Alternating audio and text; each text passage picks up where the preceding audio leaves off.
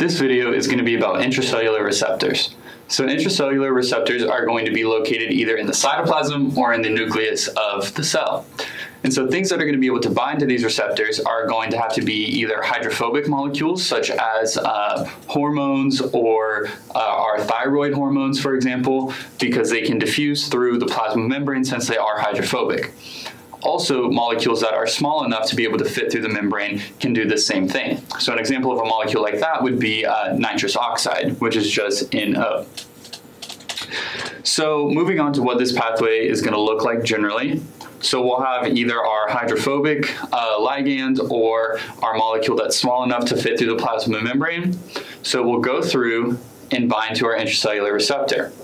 So once it binds to this intracellular receptor, we're going to make if it's a hormone, for example, a hormone receptor complex.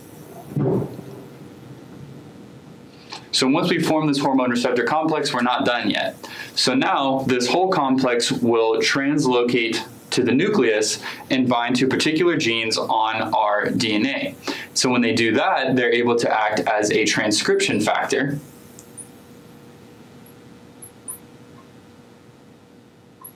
That will help to regulate the transcription of particular genes, and so that will change our protein expression, and eventually downstream that is going to change the behavior of our cell and what our cell is able to do.